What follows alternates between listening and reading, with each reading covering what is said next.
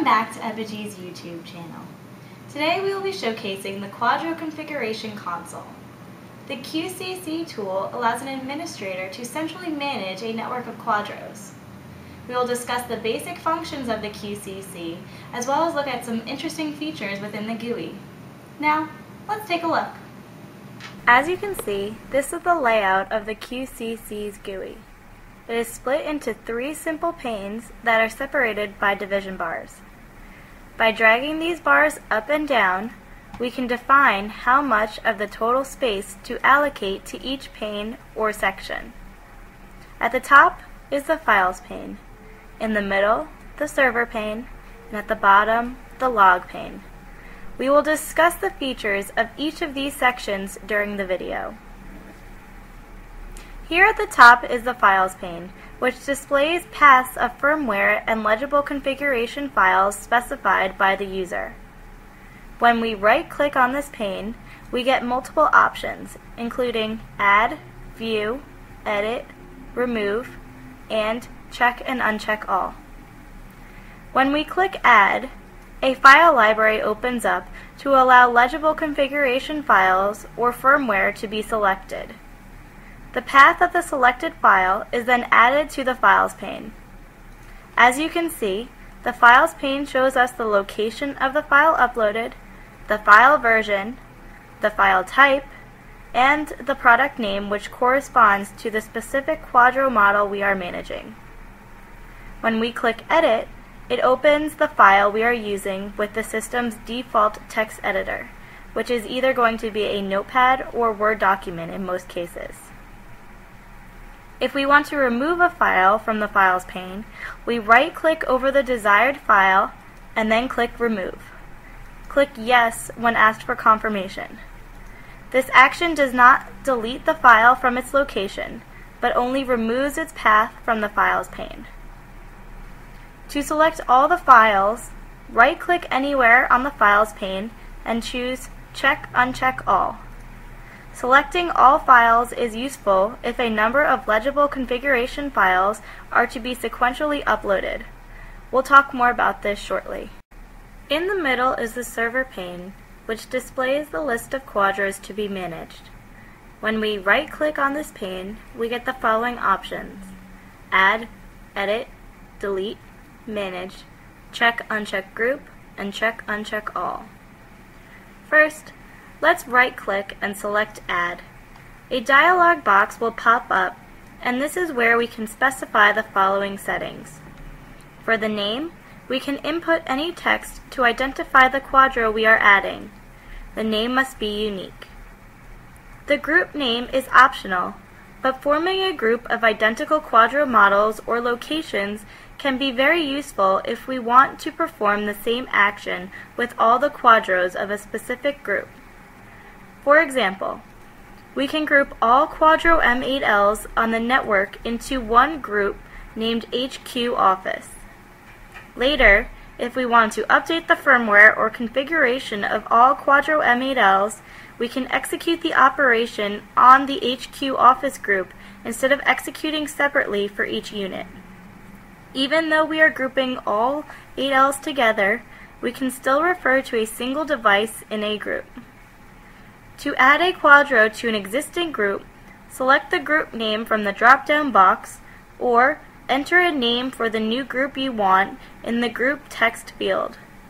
Here, we are adding the 26XI to a new group called Remote Office. Next time we add a Quadro, this group name will be available. For the description, we can add any descriptive information to describe the Quadro we are adding. For the host address, we input the IP address or FQDN of the Quadro. By default, the port is set to 80.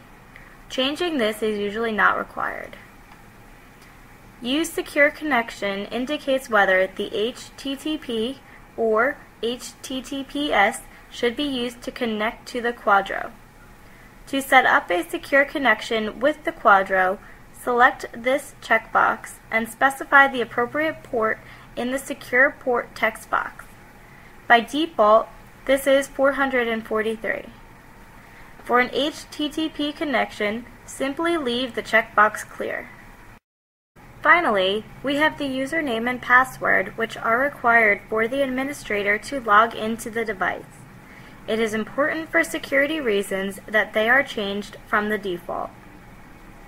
Underneath, we see an email checkbox. If we check this box, then the QCC will send emails to an email account of our choice to notify a user if this Quadro has become unavailable or has gone offline. This is one of the best new features we have recently added, since it allows the administrator to take care of a connection issue with a Quadro before the customers even notice. After we specify all the settings, we need to click OK. This entry will be added to the server pane. With the exception of the username and password, each Quadro in the pane is displayed with all the settings we specified when adding it.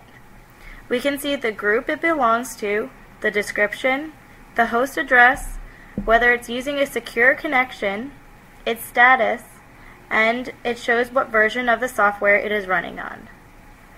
If we want to edit the settings of a managed Quadro, we right-click the desired Quadro and select Edit.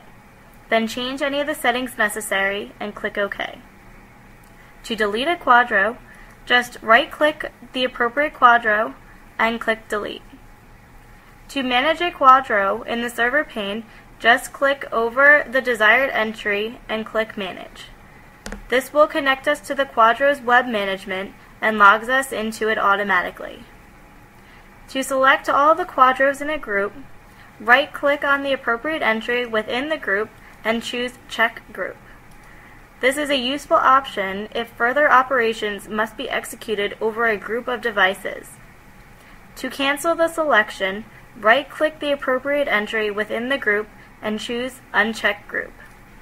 To select all the devices, right-click anywhere in the server pane and choose Check Uncheck All. And at the bottom is the log pane, which is for informative purposes only.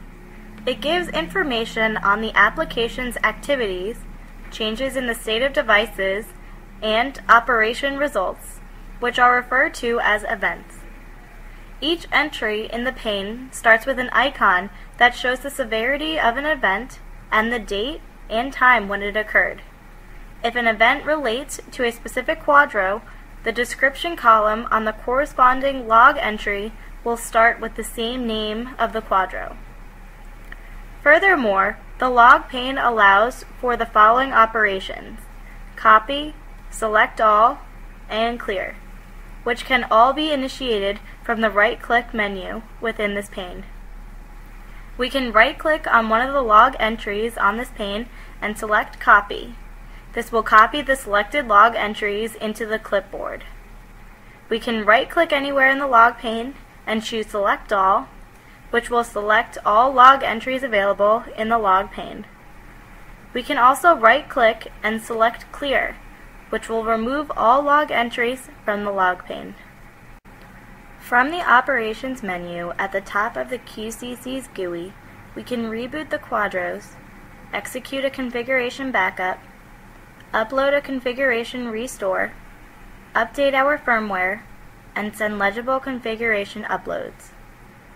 To reboot a Quadro, all we need to do is select the checkbox in the server pane that corresponds to the Quadro we want to reboot, and then click on the reboot icon in the toolbar or choose Reboot from the Operations menu. If we want to back up the current Quadro configuration, all we have to do is select the devices whose configuration is to be backed up and then click on the backup icon. If we want to do a configuration restore, go to the server pane and select the desired Quadro and then click Restore. Now, if we want to do a complete firmware update, we go to the server pane and select in the checkbox the Quadros whose firmware is to be updated. Then, in the Files pane, we need to select the appropriate firmware file. After that, click the firmware icon on the toolbar. Once we have added all the Quadros we want to the QCC, we can save this list to a file with the QCC extension. To do this, all we need to do is choose Save or Save As from the Files menu and specify a name for the file.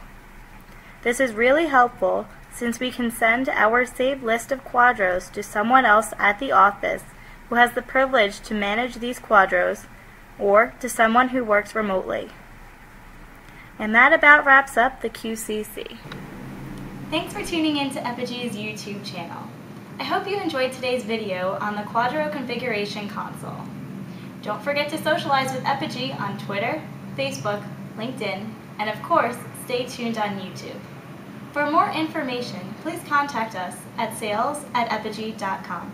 Thanks for watching.